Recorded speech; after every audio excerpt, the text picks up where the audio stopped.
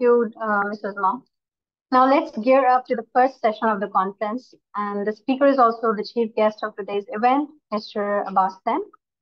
And I must say that he needs no introduction because we all know Abbas Saab and we all actually learn from him.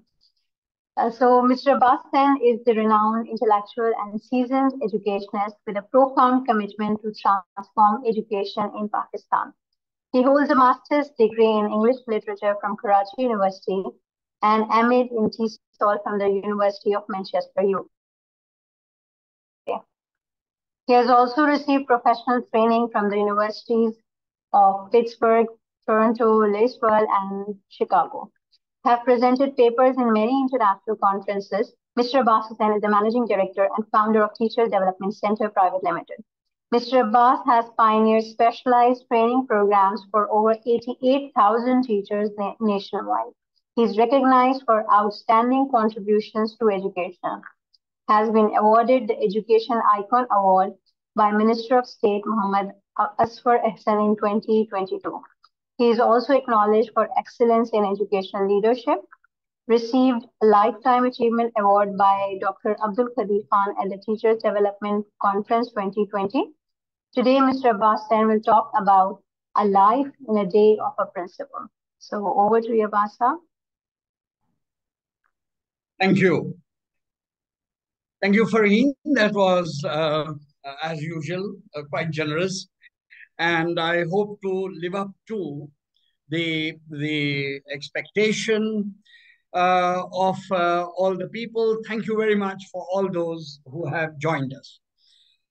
A day in a life of a principle is normally how we say this. But I have taken a spin on it and made it a life in a day of a principle. I have about 5 thoughts to share. And because this is one of the issues of our times, I'm learning from my teacher, Andy Hargreaves, that when connection is the issue, sometimes words on a PowerPoint are there and reduces the contributor's picture to a small corner on the side of the screen, which is one of the occupational problems of this medium. However, it is wonderful to connect with people near and far. I would like to begin by an opening statement. The crisis has moved up, by which I mean it has moved up the hierarchy. It has moved up the level.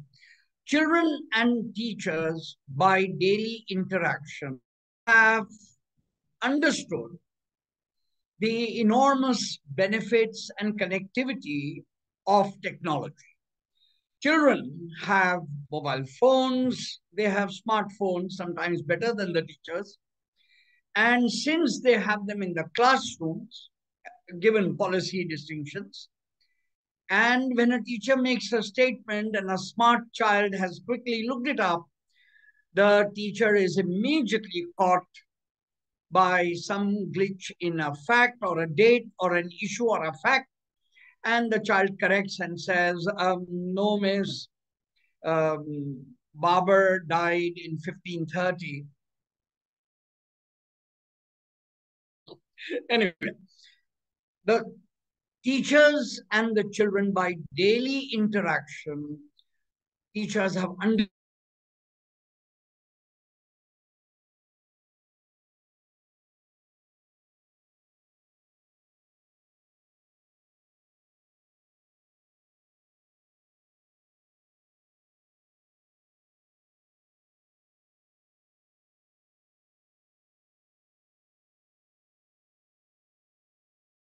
Yes. Yes. Am I back? There was a little connectivity problem. Yes, sir. You are clearly audible and visible. Teacher quickly has access to or manages access to tools whenever she can, whenever she does, and is prepared. There, the issue.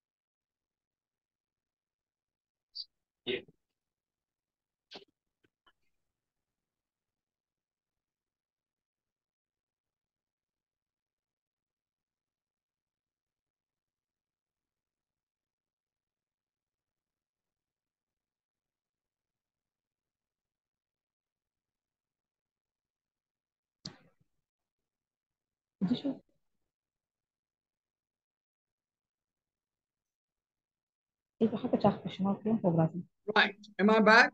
Hello. Yes, I sir. yes. Audible. Audible. Yes. The host is requested to restart my video, please. It says here you cannot start your video because the host has stopped it. So, Farheen and Lubna, please look into this. I am opening my video. I'm back. Right. Right. Okay. Yes. Apologies, friends, for this little technology. Um, yes, it is. So, um, so the teacher and the students are improving. It is the principal, it is the leaders of the school who are sadly still not totally tech savvy and not totally in sync. And therefore, we need the crisis has now moved up, as we say. It has gone out from the classroom and the staff room to the principal's office. Hence, our conversation today about the centrality of the principal and a life in a day of a principal.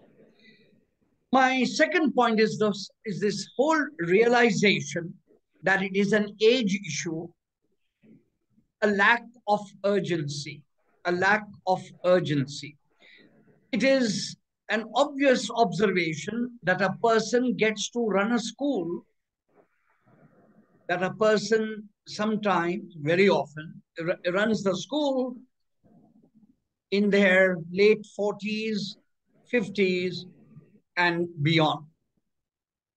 What happens is that during that time, the principal has seen very many of technological innovations, classroom innovations come and go. That's also this innovation fatigue. The principal has seen many things have a huge kind of flash in the pan and then seen it simmer down and other things take over. They have seen crests and troughs.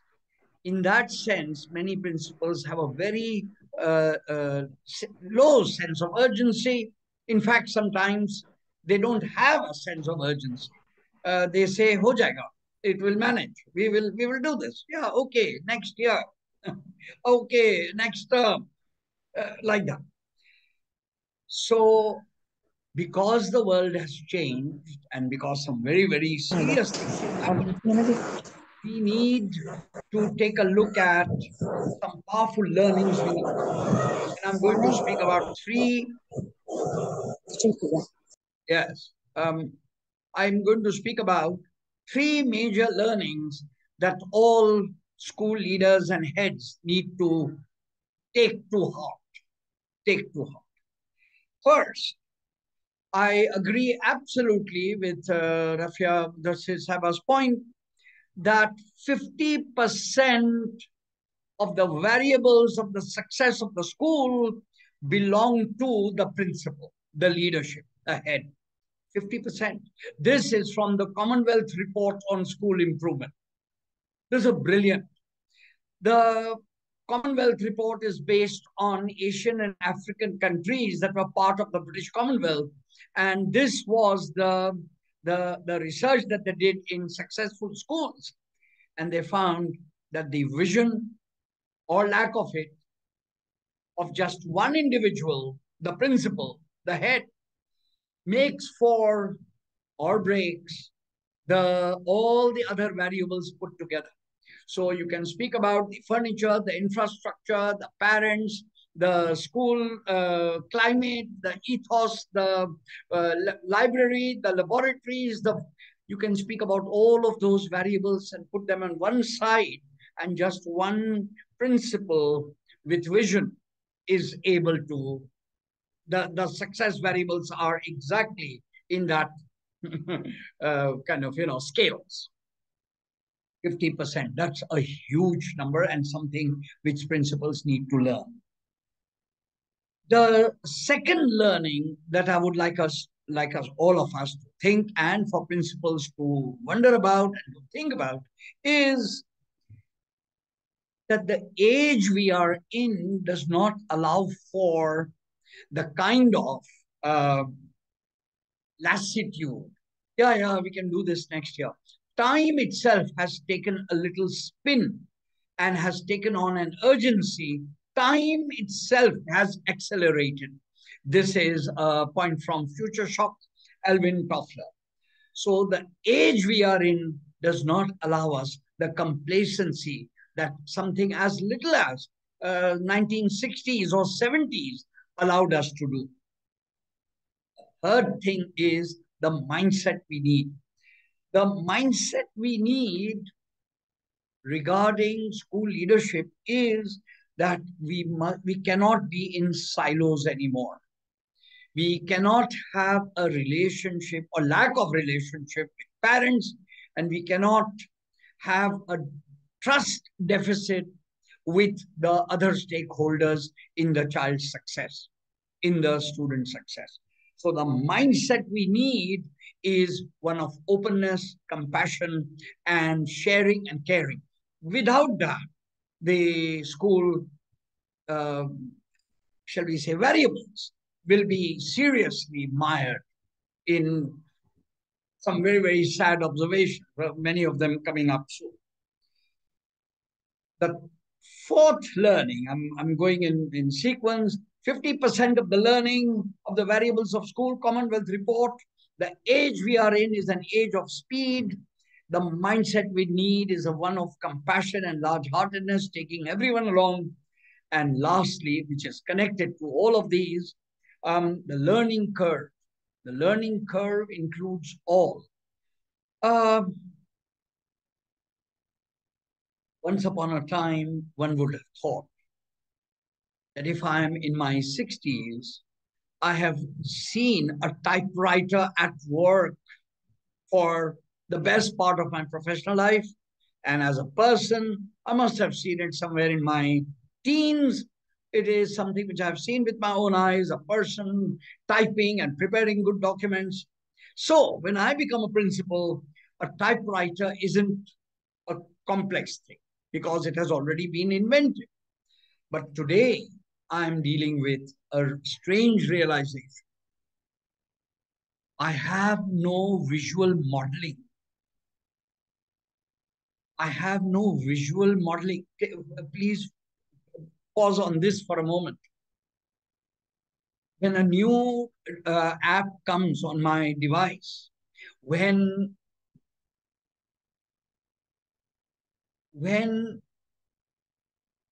the banking app by which I'm to transfer money to my own account happens, simply did not exist.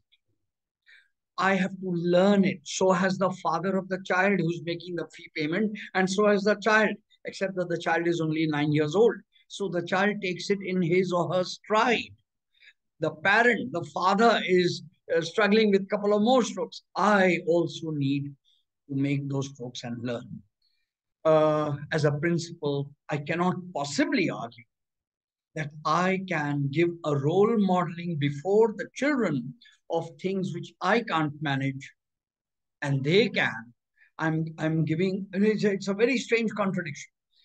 I have to visually role model new inventions for which I myself did not get visual role modeling. I need to learn and I need to have a learning curve extremely fast.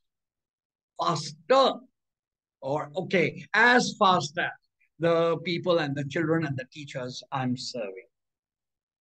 And so on these notes, I bring the nugget of wisdom around which a day in the life of a principal, a school day in Pakistan, say about 8 a.m.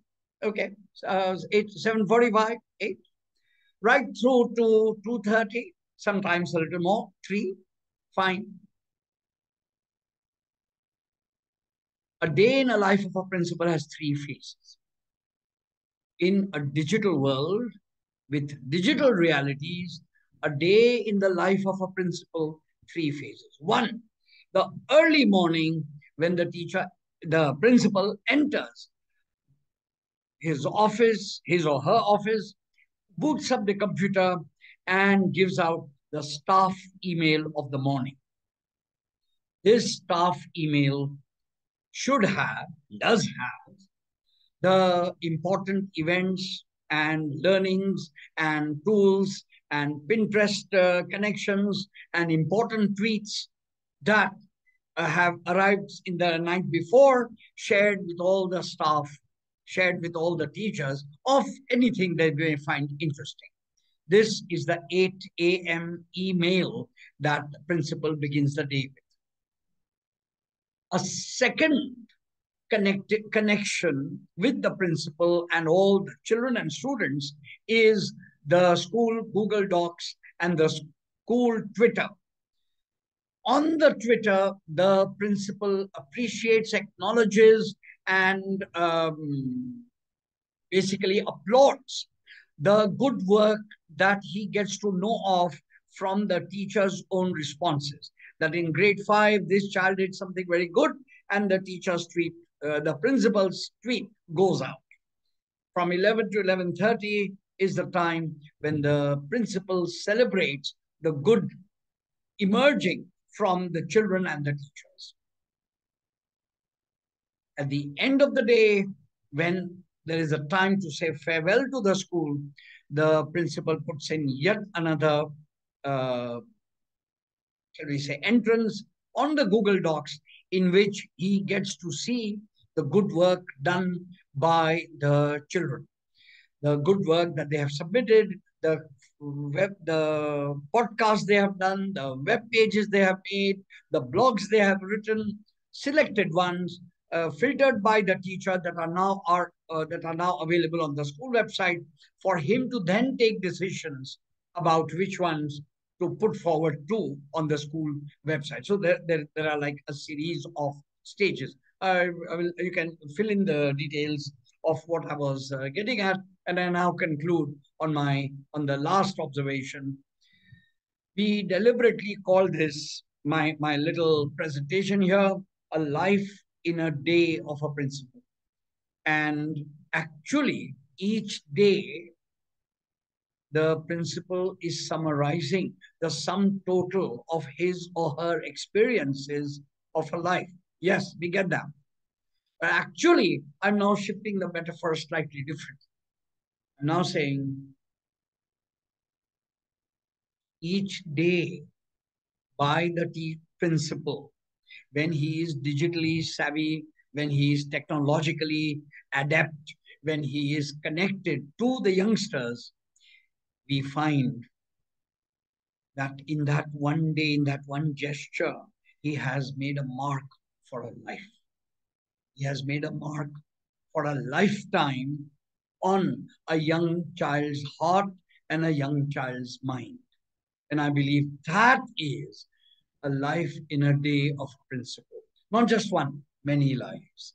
And now we see how suddenly this entire thing, okay, somebody has just said, can I please repeat this?